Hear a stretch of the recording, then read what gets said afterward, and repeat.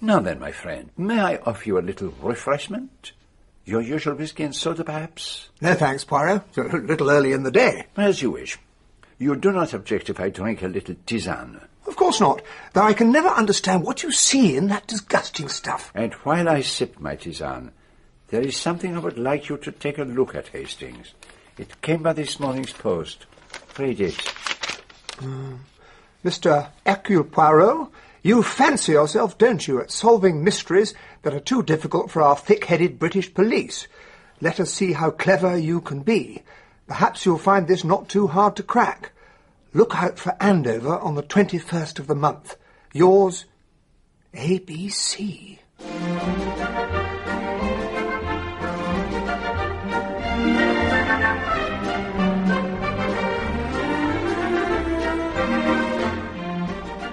We present John Moffat as Hercule Poirot in Agatha Christie's The A.B.C. Murders.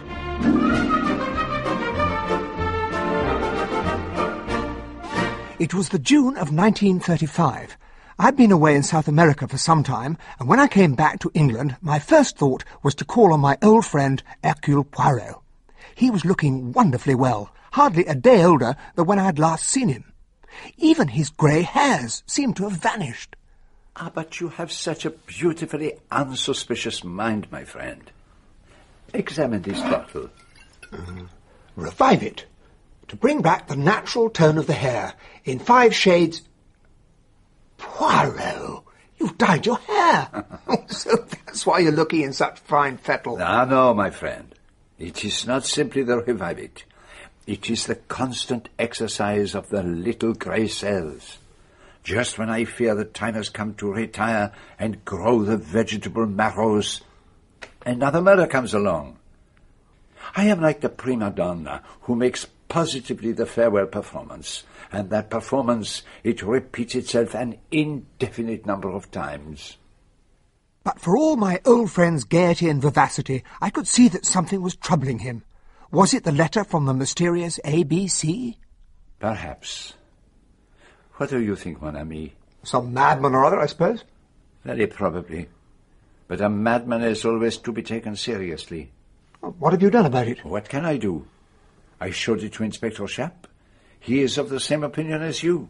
They get these things every day at Scotland Yard. But nevertheless, there is something about that letter that I do not like. Something that is wrong. But I cannot say precisely what it is. Well, the 21st is on Friday. If a whacking great train robbery takes place at Andover on Friday... Ah, what a comfort that would be. How can a robbery possibly be a comfort? Because it would dispossess my mind of the fear of something else. Something else? Murder, Hastings. Murder. Good morning. I would like a second-class ticket to Andover, please. Andover. And will you be travelling today, sir? Oh, yes. By the next train. I want to get there as soon as possible. But Friday the 21st of June came and went, and there were no reports from Jap of anything amiss in Andover. I was wrong. I thought there was something of the odour of fish about that letter. Instead, a mere stupidity. Alas, I grow old and suspicious, like the blind watchdog who growls when there is nothing there. So, now you're disappointed of being cheated of a really juicy crime. Juicy? Oh, what a terrible word. Now, I admit that I would like to have been confronted by something recherché, something rare. And what would be your ideal murder mystery, Poirot? A very simple crime. A crime with no complications. A crime that was unimpassioned, intime. Well, how can a crime be intime? Supposing that 4 people sit down to play bridge, and one, the odd man out, sits in a chair by the fire. At the end of the evening, that man is found dead. One of the 4, while he is dummy, has gone over and killed him, and, intent on the play of the hand, the other 3 have not noticed. Ha ha! There would be a real crime. I can't see any excitement in that. Ah, well, that is because you have the melodramatic soul, Hastings. For you there must be the curiously twisted dagger, the stolen eye of the god, the beautiful woman with auburn hair. Now, you would like not one murder, but a series of murders. I must admit that a second murder in a book can often cheer things up. If the murder happens in the first chapter and you have to follow up everybody's alibi until the last page but one, it can get a bit tedious. Hello? Oh, good morning.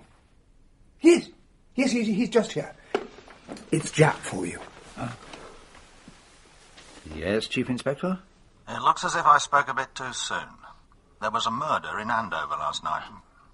And who was it that was killed? An old woman by the name of Asher.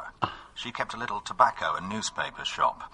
Andover police think they can put their hand on the man that did it, but they'd like to have a look at that anonymous letter of yours. And in view of your involvement, I thought I might stretch a point of protocol and go down there myself. Perhaps you and Captain Hastings might care to join me on the 10:15 from Waterloo. When did they find the body? At 1 o'clock this morning. A constable was going on his rounds and noticed that the shop door was unfastened. He went in and found the body huddled behind the counter. It looks as if she was struck down by a heavy blow on the back of the head while she was reaching up for a packet of cigarettes from the shelf. And do they know when the murder took place? Well, they've narrowed it down to between 5:30 and 6 o'clock. And who is the man they reckon committed the murder? Her husband. He's a German, and a very unpleasant piece of goods by all accounts. He had a job as a waiter for a time, but he took to drink, made himself quite unemployable. He's got the shakes, which doesn't do much for you when you're serving at table. They separated years ago, but he used to come round every now and then to get money out of her for drink. Sometimes he'd get quite violent, apparently. And what does he say? Rather what you'd expect, that he was off on a pub crawl with his mates. Was anything taken from the shop? Not so as you'd notice. But there was one thing that might interest you, Poirot. There was a railway guide, turned face down on the counter. Open at Andover. A Bradshaw or an A.B.C.? An A.B.C. So, it is not a coincidence. That was clearly meant for me. Some old enemy of yours, perhaps. Anyway, if it's all the same with you, Poirot, I'd like to take a look at the body as soon as it's convenient. She must have been beautiful once. What makes you say that? Look at the line of the jaw, the moulding of the head. Do they think much force would have been needed to strike the blow? You mean could a 70-year-old alcoholic with shaky hands have done it? They reckon so. So it could equally well have been done by a woman? Suppose it could. And did the dead woman have any children? No. There is a niece, I believe. Very reliable by all accounts. She's in service at a house near Overton. That is far from here? A couple of miles at most. Then I should like to go and talk to her straight away. Wouldn't it be better to go to the scene of the crime? No. I prefer to do that later. Do you know the name of this niece, Inspector Japp? Just a minute. I've got it written down somewhere. Here it is. Mary Drower. She was very good to me. Always. She brought me up after my mother died. She didn't have an easy life, and she went through a lot of trouble on account of that German fellow. My old devil, she used to call him. Did he threaten her? Oh, he used to say the most awful things. That he cut her throat and such like. So you were not very surprised when you heard what had happened? Oh, but I was, sir. I never believed for one moment that he'd really lay a hand on her. It wasn't as if she was afraid of him. More like the other way round. Eh bien. Suppose that he did not kill her. Suppose that it was somebody else. Have you any idea who that someone else might be? None at all, sir. It doesn't seem very likely, does it? You never heard her mention anyone who had a grudge against her? Never, sir. Now tell me, Mary, did your aunt ever get anonymous letters? What kind of letters? Letters that were not signed, or signed by somebody calling themselves A.B.C. Oh, no, sir, nothing like that. What is this all about, sir? At present one is in the dark. There is no direction. Now, if I want you at any time, Mary, can I write to you here? Oh, I shan't stay on here now, sir. I only came here to be near Auntie. I don't care for the country very much. Now that she's gone, I shall go back to London. It's gayer for a girl there. In that case, here is my card. Let me know where you are living. Please, sir, is there something queer going on? Yes, my child. There is something queer going on. Later you may be able to help me. It was 5:30 by the time we reached Mrs. Asher's shop. And then I realised why Poirot had delayed. He wanted to see the place at the same time at which the murder had been committed. There was no mistaking the shop. The sign could be read clearly from the end of the street. Could that be why, perhaps? But let us go inside. Not that there was very much to tell us anything there. Only the counter where the A.B.C. guide had been left, and the place where Mrs. Asher had met her death while reaching for a packet of cigarettes for a customer. So here is a further proof of Mr. Asher's innocence.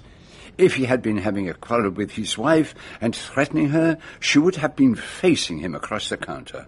You said a further proof. What was the other? Well, such a man as has been described to us could not possibly have written that precisely printed letter. But let us take a look at the bedroom upstairs.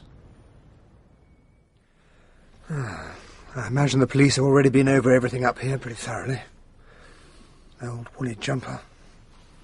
Some well-darned underwear. A pair of cheap news stockings. And a novel called Green Oasis. Ah, pauvre femme. There is nothing for us here, Hastings. We can leave the rest to the police report. Now, with great haste, my friend, we might manage to catch the 7-2 back to London. So, what do you think, Poirot? The crime was committed by a man of medium height with red hair and a cast in the left eye. He limps slightly on the right foot and has a mole just below the shoulder blade. Poirot, you're having me on. Well, what do you expect, my friend? You fix upon me a look of dog-like devotion and demand of me a pronouncement à la Sherlock Holmes. Now for the truth. I do not know what the murderer looks like, nor where he lives, nor how to set hands on him. Oh, if only he'd left us some clue. Oh, yes, the clue. It is always the clue that attracts you. But there is no cigarette ash. Only an A.B.C. guide with no fingerprints on it. We do not even know what we are looking for. We are like children playing cash in the dark. In the days that followed, I find Poirot curiously reluctant to discuss the case, and I thought I knew the reason. He had sustained a defeat. A.B.C. had challenged him, and A.B.C. had won. The crime attracted little attention in the press, and I was certain that we had heard the last of it, when, on July the 25th, another letter arrived by the 6 o'clock post. But read it to me, Hastings, read it. Dear Mr. Poirot, well, what about it? The Andover business went with a swing, didn't it? But the fun's only just beginning. Let me draw your attention to Bexhill-on-Sea, date the 25th of July. What a merry time we're having. Yours, A.B.C. Good God. Does this mean he intends to commit another murder? But naturally, Hastings. Did you expect the Andover business to be an isolated case? We must be up against a homicidal maniac. Exactly. And this time, the surname of the intended victim will begin with the letter B. But there must be something we can do to stop it. I will warn the police, of course, but however well we are prepared, what is the sanity of Scotland Yard against the insanity of one man? Remember the long-continued success of Jack the Ripper. Oh, it's horrible. Yes, Hastings. It is horrible. I am afraid. I am very much afraid. But all we can do is wait. On the morning of the 25th of July, we were up early, but we had scarcely begun breakfast when there was a repeated ring at the door. It was Jap. It's happened, Poirot. But the letter said the 25th. I mean, it's only 7:30. It took place in the early hours of this morning, shortly after midnight. At Bexhill-on-Sea? Yes. The body of a young girl's been found on the beach, strangled.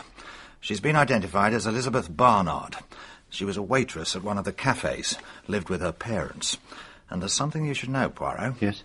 An A.B.C. guide was found underneath her body, open at the page for Bexhill. And are you going down there now? Not possible, I'm afraid, Poirot. I've got my hands full with the Astwell business. Inspector Crome's gone down there. I have an idea you may find that he's not exactly quite your type. The body was found by one of those fresh air early morning colonels that abound in places like this. He was out with his dog about 6 a.m. Went along the front in the direction of Couden and down to the beach. Dog ran off and sniffed at something. Wouldn't leave it alone, and the colonel took a look for himself. Behaved very properly. Didn't touch the body, but went off and rang the police. And the time of death was around midnight? Between midnight and 1 a.m. Your homicidal joker is a man of his word, Mr. Poirot. If he says it's the 25th, it will be the 25th, even if only by a few minutes. Yes, his personality is very interesting. As it happens, I've been going into the psychology of the series killer. On the surface, the fellow looks the same as you or I. But there are various tests, you know, verbal traps, that sort of thing. Quite modern. There was nothing of that kind in your day. Once you can induce a man to give himself away, you've got him. He knows you know, and his nerve goes. Even in my day, that happens sometimes. What can you tell me about the dead girl, Inspector? She was 23 years of age and worked as a waitress at the Ginger Cat Cafe. No, I know that. I was wondering if she was pretty. Pretty? She didn't look very pretty in the mortuary. And with what was the girl strangled? With her own belt. At last a piece of definite information. Now that tells one something, does it not? It was a thick-knotted affair, apparently. The pathologist is having a look at it. The girl was living with her parents, I understand. Yes, they've got a bungalow about half a mile from here. And there are other members of the family? There's a sister, works for a typing bureau in London. She's on her way down now. And there's her fiancé, Donald Fraser, an estate agent. Scottish, apparently. The girl was supposed to have been out with him last night. But I shall know more when I've seen the parents. I was just about to set off there when you arrived. We will accompany you, Inspector. As you wish, Mr. Poirot. But I don't think we should all crowd in on them together. Rather overwhelming for them, don't you think? If you've any questions you wish to put to Mr. and Mrs. Barnard, perhaps you could wait until I've had a word with them. It doesn't seem as if he's very impressed by your legendary reputation, Poirot. On the contrary, my friend, he is very impressed by it. That is why he is so anxious that I should not, steal any of his lightning. Well, since we've been relegated to the kitchen, perhaps we should make ourselves a cup of coffee. No, Hastings. I know exactly the kind of coffee they would have in a house like this. And... Oh, what are you doing here? Are you the police? Well, not exactly. Oh, I see. Well, I don't think I've got anything to say to you. My sister was a nice, bright girl with no men friends. I'm not a reporter, if that's what you're getting at. Where's Mum and Dad? Your father is showing the police your sister's bedroom. Your mother's in the sitting room, I believe. So, who exactly are you? I, mademoiselle, am Hercule Poirot. Oh, I've heard of you. You're the fashionable private sleuth, aren't you? As a description, I suppose it must suffice. Somehow I don't see why Mr. Hercule Poirot should concern himself with our humble little crime. Mademoiselle, what you do not see and what I do not see would probably fill a volume. But what I am seeking at this present moment is the truth. Now that you are satisfied that my friend Hastings is not from a sensational daily paper, it would greatly assist me if you could tell me what you really felt about your sister. Betty was an unmitigated little ass. La bonne heure. You are intelligent, mademoiselle. I take it that the opposite of what you said is true? About the men friends?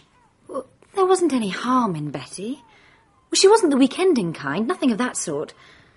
But she liked being taken out and dancing and cheap flattery and that kind of thing. And you felt perhaps that she was behaving unfairly towards her fiancé, towards Mr. Fraser? That's it exactly. Don's a very quiet sort of person. But he did resent certain things. And then he would do what, mademoiselle? I was afraid he might chuck her altogether. He's a good, steady type. C'est comme ça. We do not speak the truth any longer. Now listen, mademoiselle. It is no ordinary murderer that we have to deal with. This is a homicidal maniac who is working his way through the alphabet. A few weeks ago, a murder in Andover. Last night he chose Bexhill. Is this true? It's perfectly true, Miss Barnard. You mean that Betty was killed by a madman? Exactly. So you see, the information you can give will not harm anyone. All right, Mr. Poirot. I'm going to trust you. Don is a very quiet person, but he bottles things up. And when he loses his temper, he loses it with a vengeance. One time, he got so violent that Betty got quite frightened. When was this? Just over a month ago. She told Don she was going into Hastings to see a girlfriend, but he found out that she'd been over to Eastbourne with some man. He was a married man, as it happened. Don got all white and shaking, saying that one day... Yes, mademoiselle? That he'd kill her. And so when you heard of Betty's death this morning, you were naturally afraid... Well, I didn't think that he'd actually done it, but Oh, that'll be done. Bring him in here. I would like to have a word with him before our good inspector takes him in hand. She told me she was going to St. Leonard's with a girlfriend. And did you believe her? I suppose I did when she said it, but afterwards, there was something in her manner. I began to wonder. Yes? I was ashamed of myself for being so suspicious. I hung about outside the Ginger Cat Cafe watching to see where she would go. But then I thought she might catch sight of me. So, what did you do? Eventually, I went over to St. Leonard's. Got there by 8 o'clock, but there was no sign of her anywhere. And then I thought this man might have taken her in his car to Hastings. So I went on there, looked in hotels and restaurants and hung around the cinemas. I must have been out of my mind. Even if she was there, it wasn't very likely that I'd catch sight of her. There were scores of places he could have taken her to other than Hastings. In the end, I just gave up and came back. And what time was that? I don't know.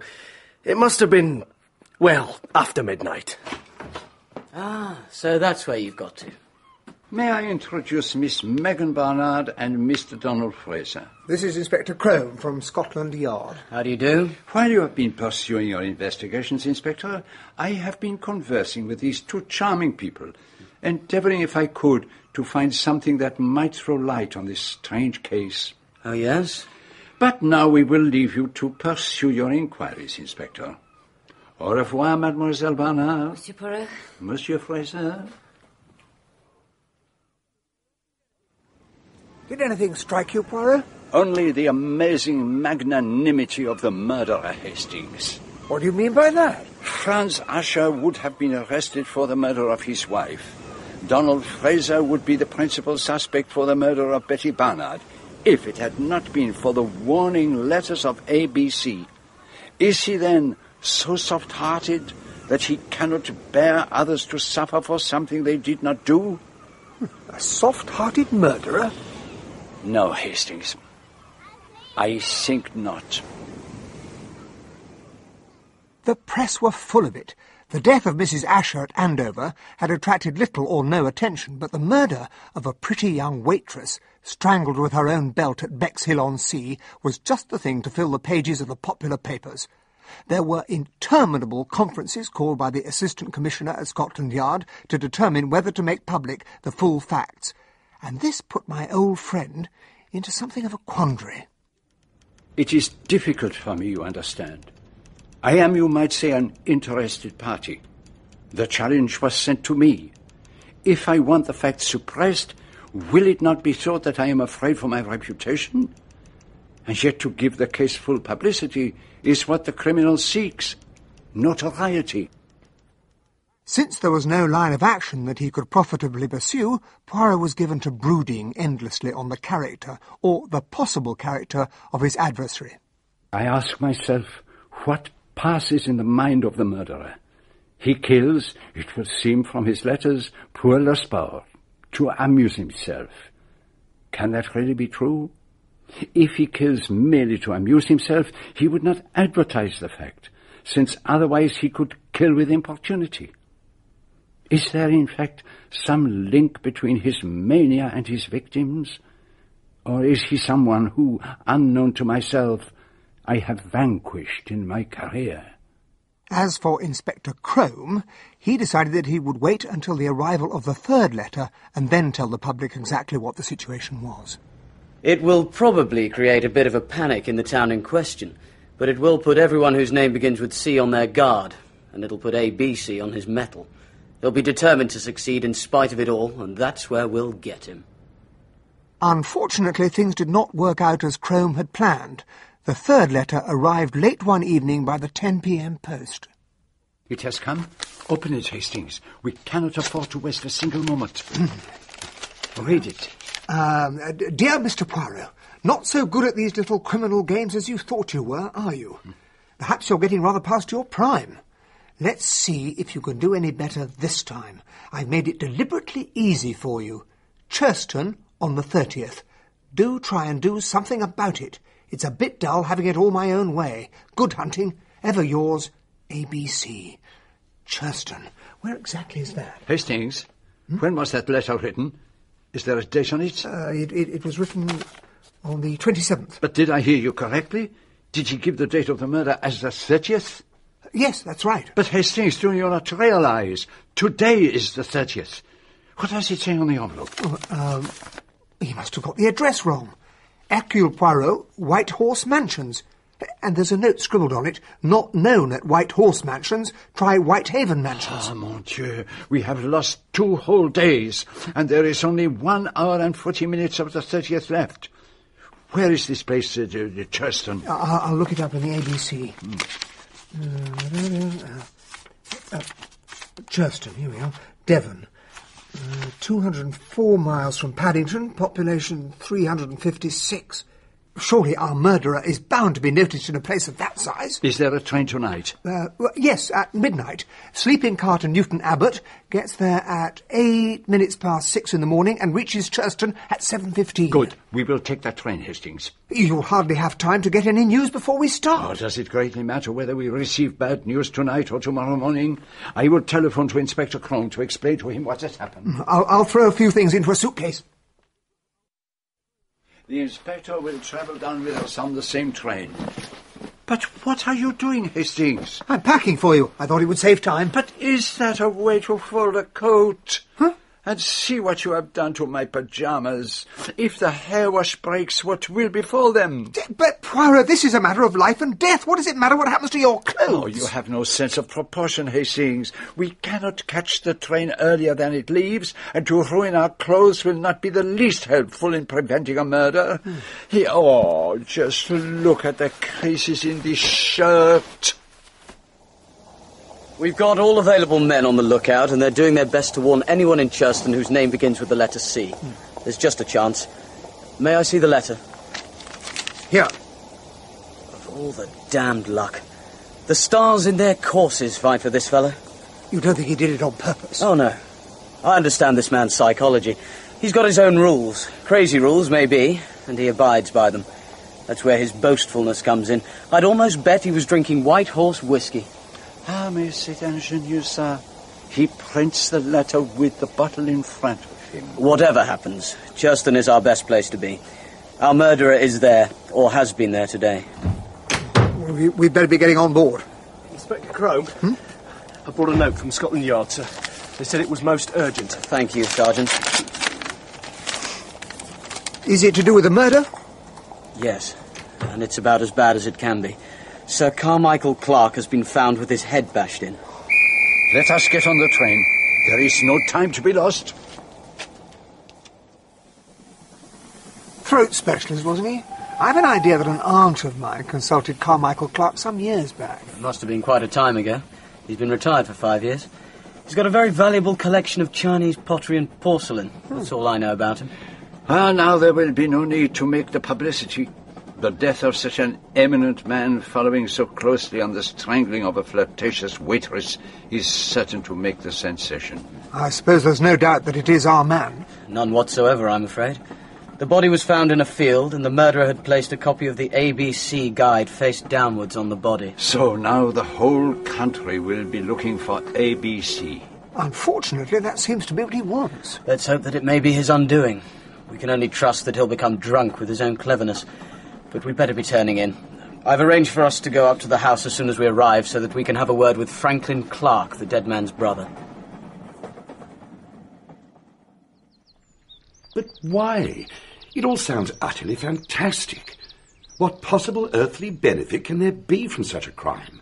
even in the most diseased imagination. You go straight to the point, Mr. Clark. It's not much good looking for motives at this stage. That's a matter for an alienist. Though I may say I've had a certain experience of criminal lunacy, and the motives are usually thoroughly inadequate. There is a desire to assert one's personality, to make a splash in the public eye. Now, is that true, Monsieur Poirot? Absolutely true. Well, at any rate, such a man cannot escape detection long. Vous croyez? Ah, but they are cunning, ces gens-là. And you must remember... Will you let me have a few facts, please, Mr. Clark? Certainly. If we could begin with the actual circumstances of the murder. Well, for some time now, my brother's been in the habit of taking a stroll after dinner every evening. The police rang here last night sometime after 11 o'clock with some warning about people whose names began with C. They were acting on my instructions, Mr. Clark. Well, that was when the butler discovered that my brother had not returned from his walk. We got together a search party of sorts, and we found the body by the side of a field about 3/4 of a mile away. He'd been struck a blow on the back of the head. And was your brother in his usual health and spirits yesterday? He received no unexpected letters, nothing that might have disturbed him? No, he was quite his usual self. Not upset or worried in any way? No, I didn't say that. To be upset and worried was my brother's normal condition. And why was that? Well, you probably don't know that my sister-in-law, Lady Clark, is suffering from an incurable cancer and cannot live much longer. Her illness has preyed terribly on my brother's mind. I was shocked at the change in him when I returned a little while ago from the East. Supposing, Mr. Clark, that your brother had been found at the bottom of a cliff or with a revolver beside his body, what would have been your first thought? That he committed suicide. Anyway, it wasn't suicide. You say that it was your brother's custom to take a stroll every evening? Yes, that is so. And everyone in the house knew of this? Of course. And what about in the village? Strictly speaking, we haven't got a village. There's a post office and a few cottages at Churston Ferrers, but that's about it. So I suppose any stranger hanging round the place would be easily noticed? Not at this time of the year. The place is positively swarming with trippers from Torquay and Paynton. Elbury Cove is a well-known beauty spot, I'm afraid. Far too well known for my liking. So a stranger wouldn't be noticed? Not unless he looked off his head. This man doesn't look off his head. He may have been spying out the land beforehand and discovered your brother's habit of taking an evening stroll. Do you happen to know whether any stranger came up to the house yesterday and asked to see Sir Carmichael? I believe the local police have already questioned the butler and the housemaid on that point, and they saw no one. Oh, I'm sorry. I didn't realise that... Oh, this is Miss Gray, my brother's secretary. Fora, this is Inspector Crome of Scotland Yard, Monsieur Poirot, and Mr... Captain Hastings. How do you do, Miss Gray? Is there any way in which I can be of any help? Did you deal with Sir Carmichael's correspondence? Yes, all of it. Did he ever receive any letters signed A.B.C? A.B.C? No, I'm sure he didn't. He didn't mention anyone hanging round during his evening walks lately? No, nothing of the kind. And you yourself have noticed no strangers? Not near the house. Elsewhere, practically everyone one meets is a stranger at this time of year. Mr. Clark, I'd be grateful if you could take us over the ground of your brother's evening walk. Of course, Inspector. Would you care to join us, Thora? Yes, I'll come. All this must have come as a terrible shock to you. It seems quite unbelievable. I'd gone to bed last night when the police rang up. I heard voices and came down to find out what the matter was. The butler and Mr. Clark were just sitting out with lanterns. What time did Sir Carmichael usually come back from his evening walk? About 10:15. He let himself in by the side door and generally went straight to bed. Or sometimes he went up to the gallery where he kept his collections. If the police hadn't rung up, his absence wouldn't have been noticed until he was called in the morning. It must have been difficult breaking the news to his wife. Lady Clark is kept under morphine a good deal. I think she's in too dazed a condition to appreciate much of what goes on around her. From here, the path goes down to the cove. But at this point, my brother turned off across the fields back towards the house. And it was there that his body was found? Yes. I'll take you to the place. There's a gap in the hedge here. Oh.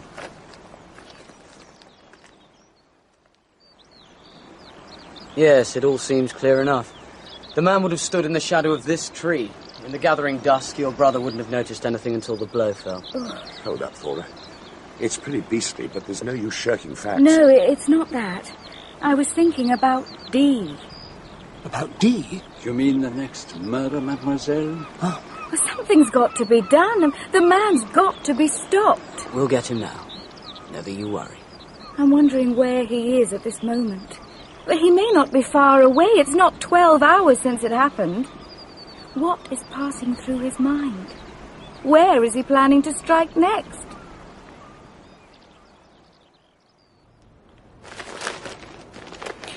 Sir Carmichael Clark murdered. Terrible tragedy at Churstone. Only a month ago, England was horrified by the brutal murder of a young waitress at Bexhill. It may be remembered that an A.B.C. guide figures in that case. An A.B.C. was also found by the body of Sir Carmichael Clark, and the police inclined to the belief that both crimes were committed by the same person. Is a homicidal lunatic going the rounds of our seaside resorts? Can I take your order, sir? What? I'm sorry, what did you say? Your order, sir. What can I get for you? Oh, a cup of coffee, if you please. And a scone. Oh, with Devonshire cream. Very well, sir. Are you all right? Yes, it's just a headache. I get them quite badly every now and then. Sometimes I hardly know what I'm doing.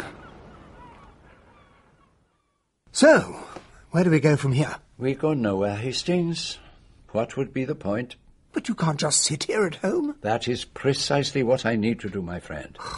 The police are running round making the routine inquiries, but it is in my brain and not in my feet that my strength lies. In the little grey cells. All the time I am reflecting. But what can you possibly gain by reflection? You know all the facts of the 3 cases by heart. It is not the facts that matter. It is the mind of the murderer. The mind of a madman? Precisely. And therefore not to be arrived at in a minute. When I know what the murderer is like, I shall be able to find out who he is. And in the meantime, people are dying right and left. 3 people. And there are, about 120 road deaths every week. Now, that is entirely different. It is probably exactly the same to those who die. But at least I have one project that will please you, since it is active and not passive. Also, it will involve a lot of conversation and practically no thought. What is it? The extraction from the friends and relatives of the deceased of all that they know. You suspect them of keeping things back? No, not intentionally. But the act of telling what you know involves selection. People say what they think is important, but quite frequently they think wrong. And how do you propose to get them thinking in the right direction? By discussing a certain happening, or a certain person, or a certain day, over and over again. It is like looking for the needle in the haystack, I grant you, but in the haystack there is a needle. Of that I am certain. But how do we go about this? We do very little, Hastings. Yesterday I received a letter from Mary Drower, the niece of Mrs. Asher, the woman killed at Underbar. Already she has written to Megan Barnard, the sister of the girl who was strangled at Bexhill. She thought that if they got together, they might find out more about the murderer. And today I received a letter from Franklin Clark, who has, I believe, a similar proposal to put to me. Do not despair, my friend. The hunt for the needle in the haystack is about to begin. Frankly, I'm not satisfied with the way the investigation is going. I've no doubt that Inspector Crome is a very efficient officer, but to tell you the truth, he puts my back up, that air of always knowing best. My idea is that we oughtn't to let the grass grow under our feet. Just what I'm always telling Poirot. We've got to be prepared for the next murder. So you think there will be a next murder? Don't you? Certainly. So what is your idea exactly? Well, I propose that we form a special legion to work under your orders of those closely associated with the murder victims. By putting our heads together, we might discover something. Also, when the next warning comes, if we're all there on the spot, we might possibly recognise some person as having been there at the scene of one of the previous crimes. There is one little difficulty, Mr. Clark. Oh? The relatives and friends of the other victims are hardly in your sphere of life. They are employed persons, and though they might be given a short vacation... Oh, naturally. I shall foot the bill. The members will be paid for their services according to what their normal earnings are, with any additional expenses. And who do you propose should form this legion? I've already been in touch with Megan Bernard, and I gather that the niece of the woman who was killed at Andover, Mary Drower. Well, I gather she's already come up with a similar idea. Then there's Betty Bernard's fiancé. Donald Fraser. Anybody else? Well, yes. Miss Gray. Miss Gray? You see, Miss Gray was with my brother over 2 years. She knows the countryside and the people around far better than I do. Then she will be very valuable. I was saying only the other day to Hastings that a rapprochement of the people concerned was desirable. It may provide the vital breakthrough that we so urgently need. A few days later, the Special Legion met in Poirot's apartment. Of course, he was unable to resist the occasion to deliver a little speech. Mesdames, Messieurs, you know what we are here for.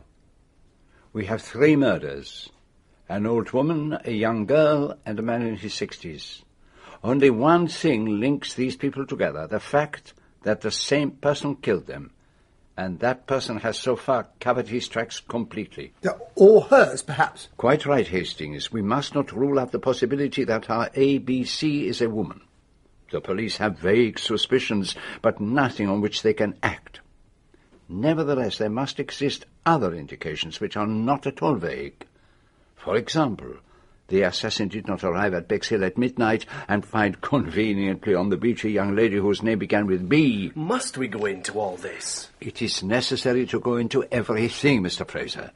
You are not here to save your feelings by refusing to think of details, but if need be, to harrow them by going into the matter as deeply as possible. I make the assumption that one of you, perhaps all of you, knows something that they do not realize they know. It is like a jigsaw puzzle. Each of you may perhaps have a piece apparently without meaning, but which, when it is put in its place, may show a definite portion of the picture as a whole. Words. Huh? What did you say, Mademoiselle Bernard? What you've been saying. It's just words. It doesn't mean anything. Well, I think it makes sense. It's often only when you're talking things over that you can see your way clear. And what do you think, Miss Gray? I think that the principle of talking over things is always sound. Quite right, my dear. Suppose you all go over your own remembrances of the time preceding the murder. Now, shall we start with you, Mr. Clark? In the morning, I went off sailing. Now, reflect. Did you notice anyone on your way down to the sea that morning? Oh, lots of people. There was a remarkably fat woman in a striped silk dress, 2 young men with a fox terrier on the beach throwing stones for it, and a girl with yellow hair screaming as she ran into the sea. Huh? You are a good subject, Mr. Clark. And what about you, Miss Gray? I did the correspondence with Sir Carmichael and saw the housekeeper. In the afternoon I did some needlework. It was quite an ordinary day. I went to bed early. Miss Bernard? Can you trace your memories of the last time you saw your sister? It was about a fortnight before her death. I was down for the weekend and we went over to St. Leonard's. And can you remember what you talked about? Yes. She said how much she disliked Millie Bigley. Millie Bigley? She was another waitress at the cafe. And what can you remember about the day she was killed? After I'd talked to you, sir? Yes. Just one little thing. Mum had bought Betty some new stockings on the day before it happened. I found her crying over them. I bought them for Betty, she said, and she never wore them. And what about you, Mr. Fraser? You said that at first you waited for a while outside the cafe to see which way Betty might go. Did you notice anyone at all while you were waiting there? There were a number of people walking along the front. I really can't remember any of them. But however preoccupied you were, you must... I don't remember anything. Miss Drower, I suppose you got letters from your aunt? Oh, yes, sir. There was one only 2 days before the murder. She said that the old devil had been round. Meaning Mr. Asher? Yes, and she'd sent him away with a flea in his ear. And she expected me over on the Wednesday. It was going to be my birthday. I'm sorry, sir. Oughtn't we to be making plans for the next... Of course we should. The moment the next letter arrives, we should all join forces. But we do not have to wait until then. You must continue to search your memories. And there are a few practical things you can do. Of course. I'll make a note of them. Go ahead. I consider it possible that the waitress Millie Bigley may have something to tell us. Millie Bigley. Perhaps you might try showing signs of interest in her, Mr. Fraser. I must say I don't much care for the idea. Is it altogether necessary? Shall I try my hand with her, Monsieur Poirot? You've got your own part of the world to attend to. Oh, yes. Of course. Perhaps Miss Grey might care. I have left Devon for good, Monsieur Poirot. Oh. Miss Grey very kindly stayed on to help me clear things, but naturally she prefers a post in London. And how is Lady Clark? Oh, pretty bad. I was wondering whether you might perhaps find time to pay her a visit. She told me that she was sorry she hadn't been well enough to see you, and asked whether it would be too much trouble to go down to Devon and talk to her. Certainly, Mr. Clark. Shall we say the day after tomorrow? Excellent. I'll let the nurse know. Miss Drower, I suggest that you talk to the children in Andover. I notice many of them playing about by Mrs. Asher's shop. It is possible that they may have noticed someone behaving suspiciously. Yes. B. Children in Andover. Do you think we might draw our man out if we were to insert an advertisement in one of the newspapers? You know, A.B.C. Urgent. I am close on your track. What about something for my silence? XYZ. Well, nothing quite as crude as that, but you get the idea. I see, Mr. Clark, that you are, if I may say so without being offensive, still a boy at heart. Oh, do you think so? Still, it can do no harm to try. C. Advertisement. Do you really think that any of these lines will lead to anything, Poirot? Oh, it is always possible. In the midst of tragedy, we start the comedy. Is it not so? What on earth are you talking about? Did you not notice the sudden jealousy of Miss Grey when Mr. Clark suggested he might have a word with the waitress? Enter. Oh, Miss Grey. Forgive me, but I thought there was something I should tell you, Monsieur Poirot. But certainly, mademoiselle. It is just this. Mr. Clark very generously gave you to understand that I left his brother's house at my own wish. But as a matter of fact, it was not quite like that. Lady Clark insisted that I should leave. But she suddenly took an unreasoning dislike to me and insisted that I should leave the house. Well, I think it's splendid of you to come and tell us this. It is always better to tell the truth. I didn't want to shelter behind Mr. Clark's chivalry. You have been very honest, mademoiselle. It was rather a blow to me. I always thought Lady Clark was rather fond of me. One lives and learns. That was all I had to say. Goodbye, Monsieur Poirot. Au revoir, mademoiselle. Captain Hastings. Well, I call that very sporting of her. She's got courage, that girl. And calculation. What do you mean by that? I mean that she takes care to safeguard herself. She is certainly a lovely girl. I cannot rid my mind of the impression that something was said in our conversation this afternoon that was significant. But I cannot pin down what it was. No matter. Presently it will come to me. In the meantime, there is Lady Clark. Perhaps she will enlighten me on her reason for dismissing your beautiful Miss Grey. I never thought it would be that way round. I was so sure that I should be the first to go. Carr was never ill. Was it Franklin who asked you to come here? Yes, Lady Clark. I do hope he isn't going to be foolish over that girl. He's so easily taken in, despite having knocked around the world so much. He has an impulsive nature. Oh, yes.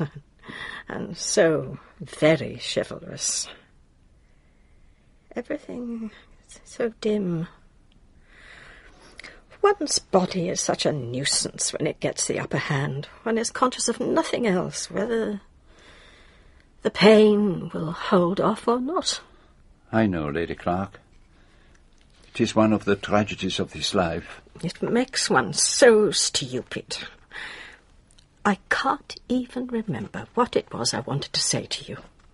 Was it something to do with your husband's death? Oh, yes. It must have been. Mad, poor creature. The murderer, I mean. I've always been so sorry for mad people. You haven't caught him yet? No, not yet. The man must have been hanging round the house all day. But no stranger came to the house. Who says so? The servants? Miss Gray? Oh, that girl is a liar. I didn't like her. Carr thought the world of her. Such a good worker, he said. So brave. She was supposed to be an orphan. I soon sent her packing. Franklin had the impertinence to suggest that she might be a comfort to me. Comfort to me. The only thing that would give comfort to me, I told him, would be to see the back of her. I didn't want her to make a fool of Franklin. I didn't want him to get mixed up with her. He's like a boy. No sense. That's one thing about being ill. People can't argue with you. Why did you say that Miss Gray was a liar? Because she is. You said that she told you no one came to the house that day. Yes. Very well, then. I saw her with my own eyes out of this window talking to a perfectly strange man on the doorstep. Huh?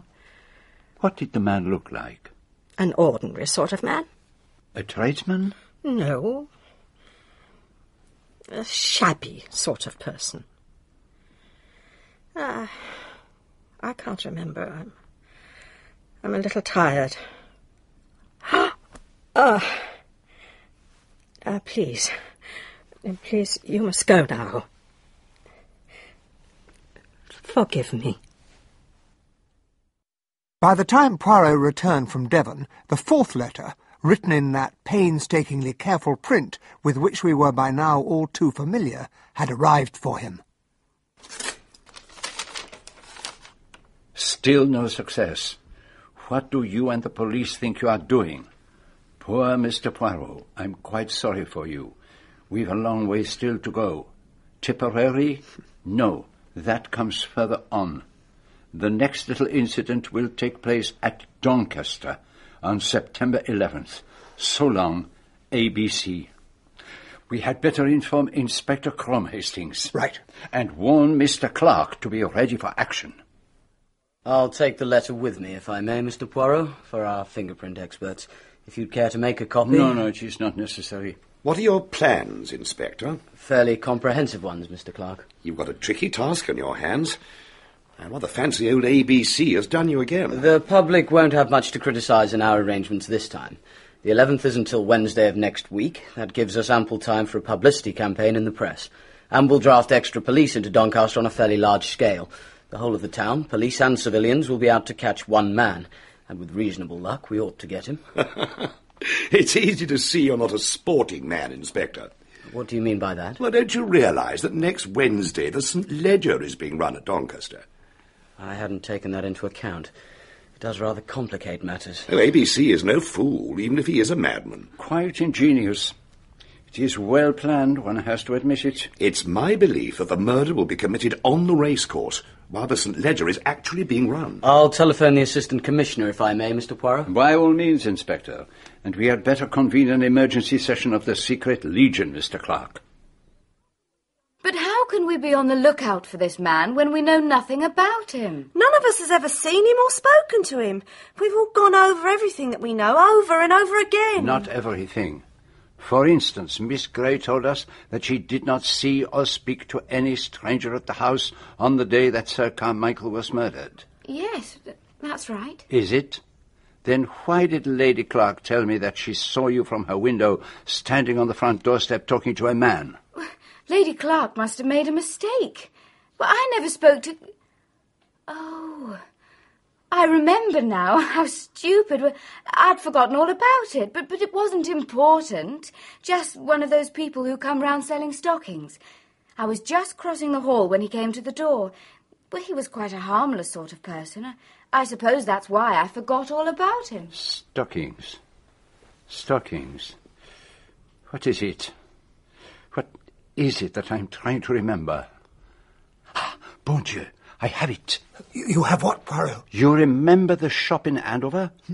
In Mrs. Asher's bedroom, on a chair, we found a pair of new stockings. Yes. And Mother bought Betty a pair of new stockings on the day before the murder. It is the same pattern 3 times repeated. That cannot be a coincidence.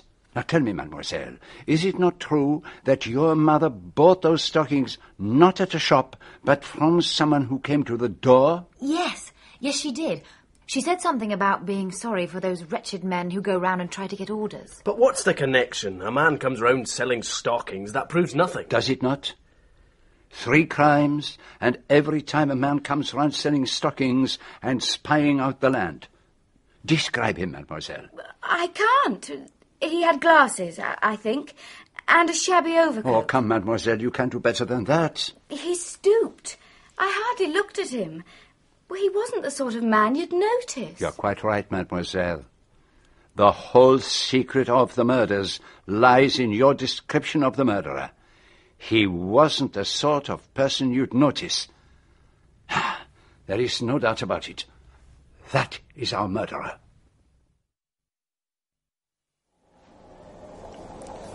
A second-class return, please. And where would that be to, sir?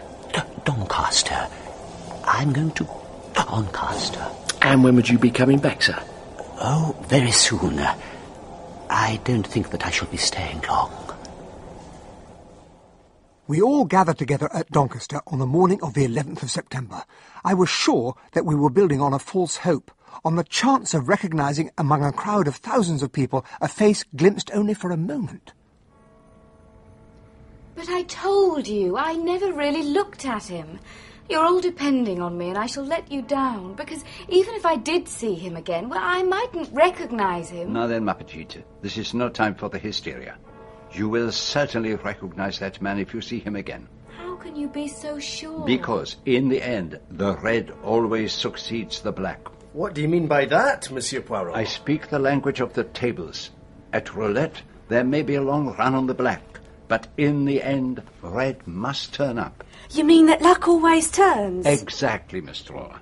A murderer is always a gambler, and like many gamblers, a murderer often does not know where to stop. With each crime, his opinion of his own abilities is strengthened. His sense of proportion is warped. He does not say, I have been lucky. He only says, I have been clever. And his opinion of his cleverness grows. And then, mes amis, the ball spins, and the run of the colour is over. You believe that will happen in this case? I believe that our luck has already turned. The clue of the stockings was the beginning. I must say you're very heartening, Monsieur Poirot. We all need a bit of comfort. It seems to me highly problematical that we can accomplish anything of practical value. Don't be such a defeatist, Don. And now it is time to make the beginning. This morning, you will each cover a different area of the town. This afternoon, you will all concentrate your attention on the racecourse. Mr. Clark will give you the exact details. Now go and get whatever you need for the day. I warn you, it may be a long one. And you, my friend, you are determined to accompany the expedition? Oh, yes. I shouldn't be happy staying here doing nothing. And would I be correct in supposing that you intend to be a cavalier to one of the ladies? Yes, that was the general idea. Mm-hmm. And which lady do you propose to honour with your company? I hadn't really considered. Oh. Miss Barnard, perhaps? She's rather the independent type. And Miss Gray? That's a better idea. Well, my friend, I'm sorry to interrupt your plans, but I must request you to turn your thoughts elsewhere. The person you are to escort is Mary Drower, and I must request you not to leave her. Why is that, Poirot? Because, my good friend, her name begins with a D. 1 and 9 please. There you are, sir, and threepence change. The film's just beginning.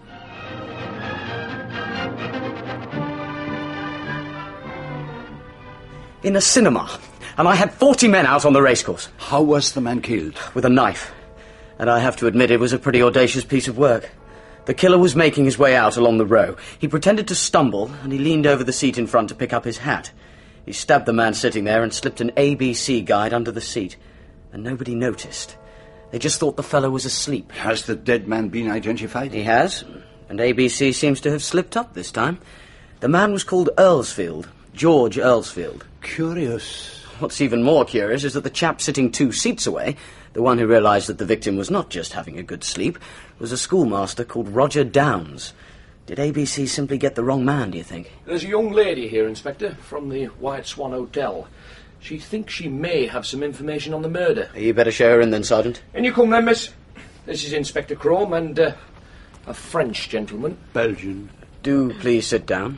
Thank you, sir. What is your name? Marjorie Stroud, sir. And what have you to tell us? It with a gentleman in room 15, sir. I went up to take him his hot water. I knocked on the door, otherwise I wouldn't have gone in, and he were at the basin, washing his hands. Go on. It's your hot water, sir, I said. Oh, I've already washed in cold, he said. And I happened to look in the basin, and it were all red, and he had his coat off. He were holding the sleeve of it as if he'd been washing it in the basin. Can you describe this man for us? Rather shabby looking. He stooped and wore glasses. When was this? About 4:45, sir.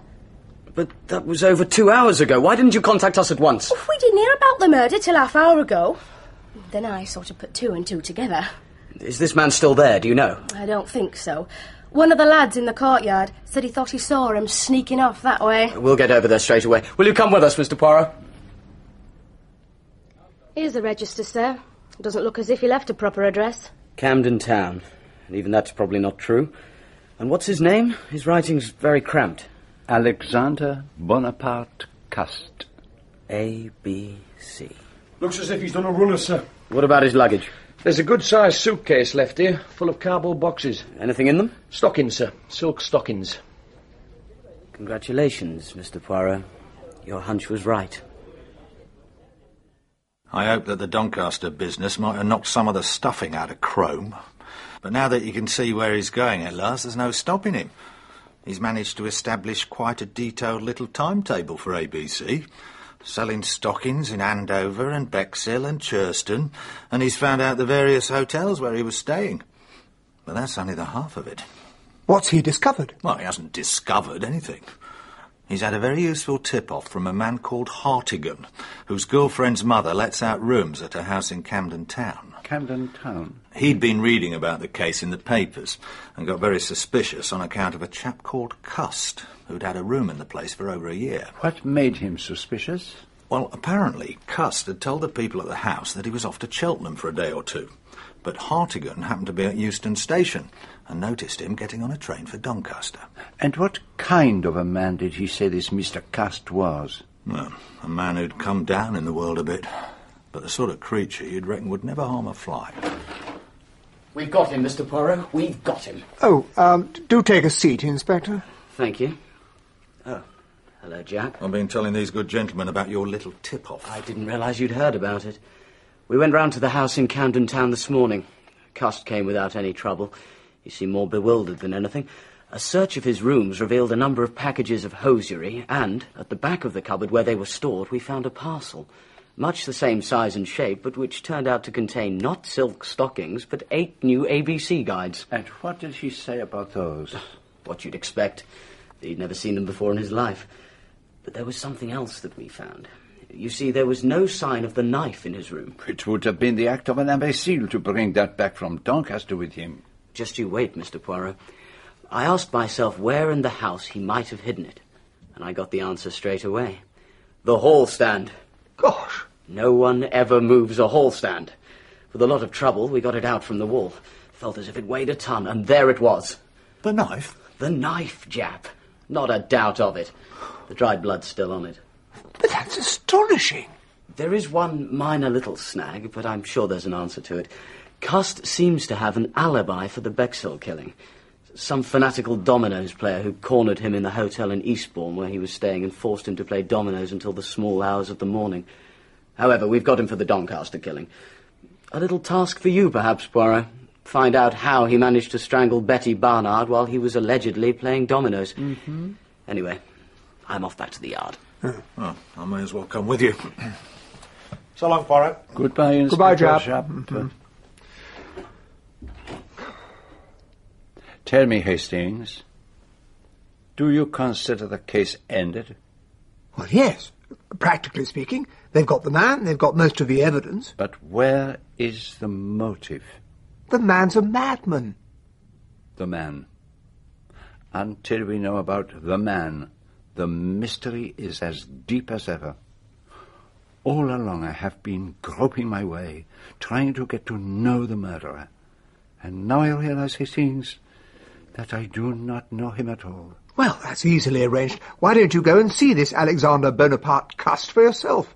I don't imagine there'll be any difficulty. Do you know who I am? No. No, I can't say I do. I am Hercule Poirot. Oh, yes. I am the man to whom you wrote the letters. Those letters weren't written by me. I've said so over and over again. But if you did not write them, who did? An enemy. I must have an enemy. Everyone's hand has always been against me. All my life, nothing has gone right for me. I got this wound in my head in the war. I could never hold down a decent job after that. Towards the end, I'd hardly got enough left of my little savings to hold body and soul together. And then I got this offer to go round selling stockings. But you are aware of the fact that the firm you say employed you deny all knowledge of you. But I've got all their letters, telling me where to go and on what dates. But the police say that those letters were written on your own typewriter. But the typewriter was sent to me by the firm at the beginning of the job. The letters were written after then, Mr. Cust. And what about the A.B.C. guides that were found in your cupboard? I knew nothing about them. I thought they were more packages of stockings. I didn't even bother to open them. It's all a plot against me, can't you understand? Look at the second crime, the murder at Bexhill. I was in an hotel playing dominoes. You play the game very well, I understand. Oh, yes, I do. I used to play every lunchtime at a cafe in the city. You meet a lot of interesting people that way. There was one gentleman who talked to me for hours. I've never forgotten him because of what he told me. I thought by the end that I'd known him all my life. What was it he told you, Mr. Cust? It gave me a turn. A nasty turn. We were talking about your fate being written in your hand. And he showed me his hand and the lines that showed he'd have 2 near escapes. One was being drowned and I've forgotten what the other one was. And then he took my hand. And what did he say he saw there? He said I was going to be one of the most celebrated men in England before I died. Said the whole country would be talking about me. And then... Yes, Mr. Cust? He said it looked as though I might die a violent death. And he laughed. Almost looks as if you might die on the scaffold, he said. Well, he was only joking, but... Oh, it's my head, you see. I suffer badly with my head, and there are times when I don't know, when I don't know... But you know, do you not, that you committed the murders? Yes, I know. But, I am right, am I not? You do not know why you did them. No, I don't. I don't know why. During the next few days, Poirot was very busy. There were mysterious comings and goings on which I was not invited to accompany him. He was always frowning to himself and talked very little, although he did, on one occasion, pay me a singularly backhanded compliment. While I was asking myself certain questions, I remembered a remark of yours, a remark absolutely shimmering in its clear vision. Oh. Did I not once say you had a genius for stating the obvious? It is the obvious that I have neglected. The following day, he asked me to call an emergency session of our Special Legion. All along I have been worried about the why of this case. The mystery was not the mystery of the murders, but the mystery of A.B.C. Why did he find it necessary to commit these murders? And why did he select me as his adversary? But what's the point of asking these questions now, Monsieur Poirot? A man has been arrested. But for me the mystery has not been solved, Mademoiselle Gray. Let me go back to the very beginning, the arrival of the first letter. It seemed to me at once that there was something very wrong about it. And you were quite right. But I did not pay sufficient attention to my feeling, my very strong feeling. And when the first murder was committed, and then the second, I concentrated on one question. Why did A.B.C. need to commit these murders? Isn't there such a thing as bloodlust? You are quite right, mademoiselle. But a homicidal maniac desires to kill as many people as possible. Such a killer is concerned to hide his traces, not to advertise them.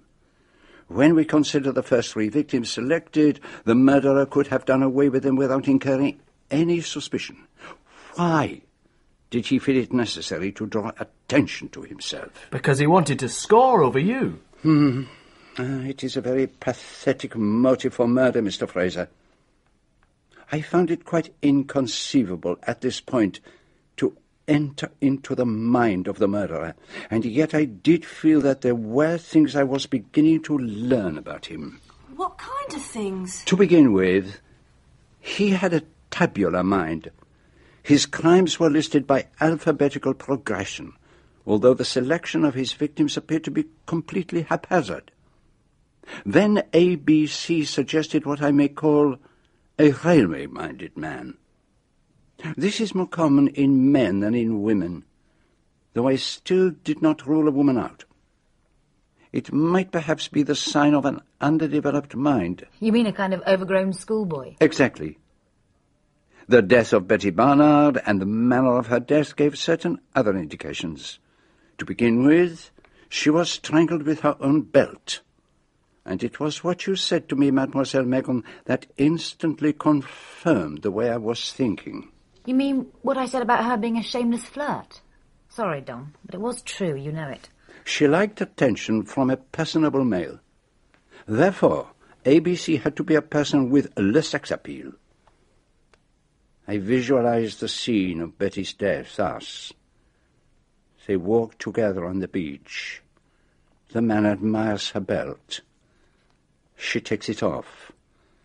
He passes it playfully round her neck, pretending to strangle her.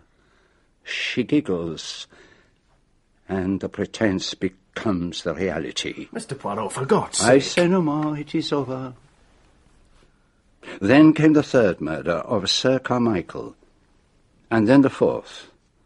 But by then we had obtained a vital indication. The man selling stockings. And the police found the sleeve of his jacket was all bloody. And the knife behind the hall stand. And he was arrested and charged. And will probably end his days in Broadmoor. Except for one little thing. Alexander Bonaparte Cust has an alibi for the night of the crime at Bexhill. Yes, that's been worrying me all along. Which leads us to 2 very interesting speculations. Supposing that he did not commit the murder at Bexhill. But, Mr. Poirot, that just doesn't make sense. Be quiet, mademoiselle. I am for the truth. Supposing somebody had forestalled him, what would he do? Commit a second murder? Or lie low and accept the death of Betty Barnard as a kind of macabre present? But surely all the crimes must have been committed by the same person. Exactly, Mademoiselle Gray.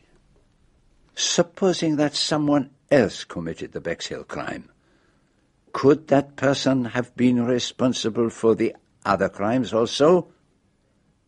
I did then what I should have done at first. I examined the letters again. I had thought that what was wrong with them was that they had been written by a madman, but this time I came to a totally different conclusion. What was wrong with them was that they had been written by someone who was totally sane. But the man couldn't possibly have been sane. Merci. Was it not your great Shakespeare who has said you cannot see the trees for the wood? I don't think he actually... Where do you notice a pin least? When it is in a pincushion. When do you notice an individual murder least? When it is one of a series of unrelated murders.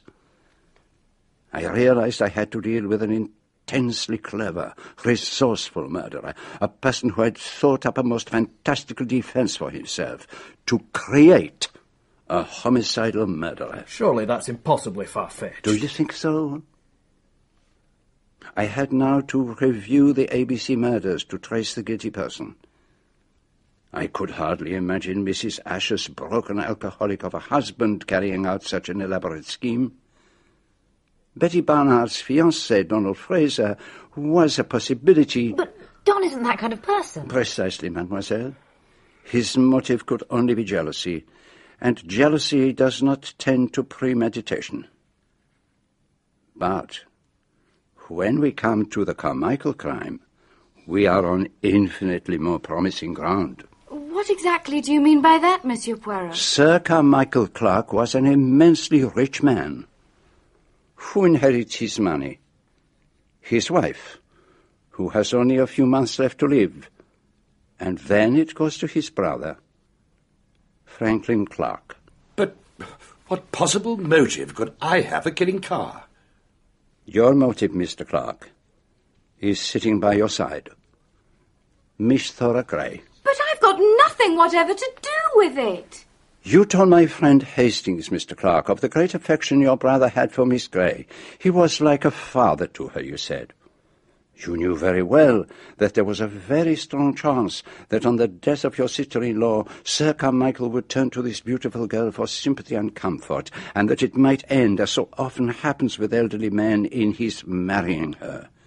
You judged, correctly or not, that Miss Gray was a young woman on the make. That's a monstrous thing to say. You had no doubt that she would jump at the chance of becoming Lady Clark.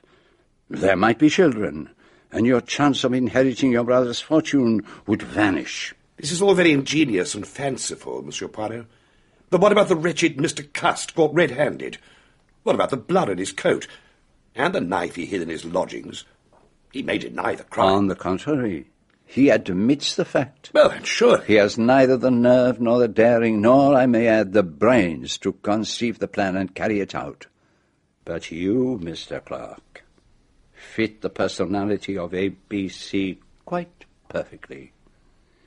The attractive, free and easy manner, nothing simpler for you than to pick up Betty Barnard.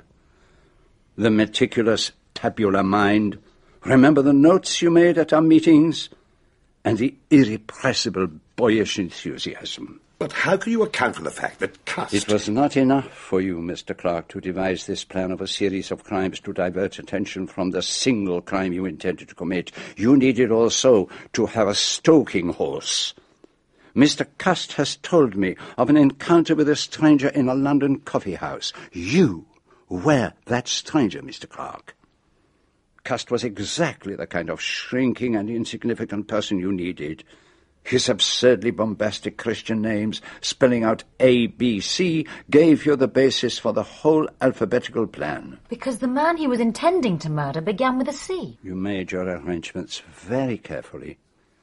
You sent a letter to Cust, purporting to come from a hosiery firm, offering him a good salary and a generous commission.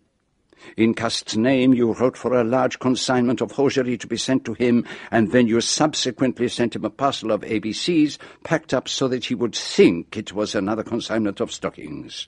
You knew very well that he would not bother to open it until the first batch was exhausted. Your plans were so well laid beforehand that you typed all the letters that were to be sent to him, telling him what places he should call at with the stockings in advance. For you had planned on exactly what dates the murders would be committed. And when you had written all your letters to Mr. Cast, you sent off to him the machine on which they had been typed, as if from the hosiery company, stating that it had been loaned to him for his work. But what was the point of that? So that when the police found the typewriter, they would recognize it as the machine on which all the letters had been typed, and Cast would be accused of having set up the whole operation himself. And that, of course, was exactly what happened. By the time Cast received the letters from what he believed to be the hosiery firm, your first two victims had already been selected. A and B. Just so. Mrs. Asher's name was written above her shop for all the world to see, and since she was often alone in there, disposing of her presented you with very little difficulty. In Betty Barnard, you found exactly the easy-going, gullible girl to suit your purpose. On the days you had told me the murder would occur, Cast followed his instructions and obediently presented himself at Andover and Bexhill, and you carried out the murders as you had planned. How unutterably cold-blooded. Which brings us to the third murder. The real murder from your point of view, Mr. Clark. In your letters to me you had given ample warning of A.B.C.'s intentions, which was all very well for a town like Andover or Bexhill, but since Churston has so few inhabitants, you had to commit the murder before the police arrived on the scene. And so you arranged for your third letter to me to be sent deliberately to the wrong address. That's what I said. And no one paid any attention to you. From the very beginning, I could not understand why the letters had been sent to me personally and not to the police or to a newspaper. And then I realized why I had been chosen. The third letter had to go astray. This could hardly happen to a letter sent to Scotland Yard or to a newspaper, but a private address was another matter. All you had to do was to make a deliberate error, so that by the time the letter reached me, the crime would have been committed. But what about Mr. Cast? He must have committed the fourth murder. By the time Mr. Clark had reached the letter D, it mattered very little who was the victim. By way of our special legion, you were able, Mr. Clark, to arrange to be on the scene yourself. Mr. Cast had been instructed by the hosiery firm to go to Doncaster, and your plan was to follow him around and trust to opportunity. Mr. Cast went to a cinema, and from then it was simplicity itself. You took a seat a little way away from him. When he got up to go, you did the same. You pretended to stumble and stabbed a man asleep in the row in front and slipped the A.B.C. onto his knees. You contrived to collide with Mr. Cast in the darkness, wiped your knife on his sleeve, and slipped it into his pocket. But did Mr. Cast really believe that he had committed the murder? People in Mr. Cast's condition often have blanks in their memory, and they cannot recall what they have done. He was nervous, highly neurotic, and very susceptible. He had been in Andover and Bexhill and Churston, and his mind was already in a state of confusion as to whether he might be the murderer. The blood on his sleeve, the knife in his pocket were the final confirmation. It's an ingenious theory, Monsieur Poirot, but you really don't have a single shred of proof. No, that is not so, Mr. Clark. You were quite safe so long as no one suspected you, but once I was certain that you were the murderer, proofs were not difficult to come by. What kind of proofs? Your photograph was picked out from half a dozen others by two people who had seen you leaving the cinema at Doncaster, at a time when you were supposed to be on the racecourse, keeping an eye out for the murderer. Well, hardly very conclusive. Millie Bigley, a waitress at the cafe in Bexhill, recognized you as the man who took Betty Barnard out for a drive on that fatal evening. And finally, most damning of all, your fingerprint was found on one of the keys of the typewriter you sent to Cast, which, if you are innocent, you could never have handled. So, Monsieur Poirot, it looks as if my luck has run out. You said that Red would be bound to turn up in the end. But it was worth a gamble. It's no good you're looking round for a way of escape, Mr. Clark. The building is surrounded. Who the devil are you? Chief Inspector Japp of Scotland Yard. I must warn you that anything you may say may be used in evidence against you. I have nothing to say. Take him down to the car, Sergeant. Sir. I can't wait to see Chrome's face when he learns about this. He was so certain that he'd got his man.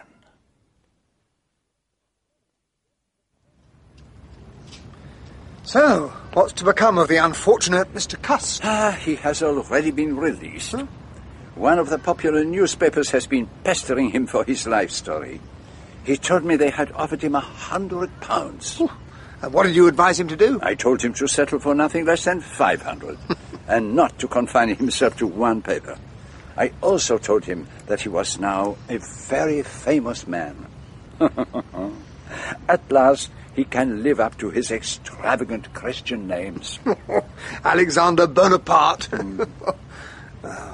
You know, Poirot, it was that fingerprint on the typewriter that really clinched it. It completely finished Franklin Clark off. Yes, they are useful things, the fingerprints.